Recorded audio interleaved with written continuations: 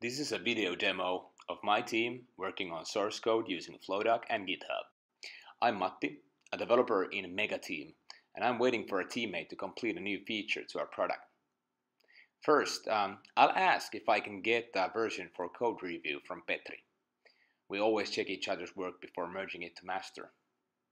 And what Petri does is he's created a pull request which appears in our team inbox, and he also commented on it, mentioning me.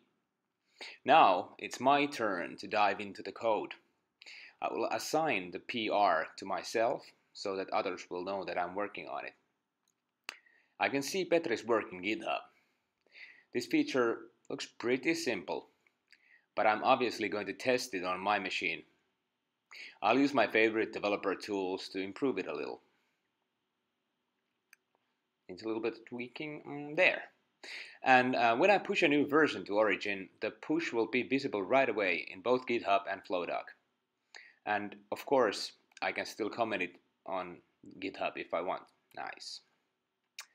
Now, everything that happened is also visible in the Flowdock thread, and we can chat about it. This was such a great pull request that I'll merge it to master. And here's what the end result looks like in Flowdock.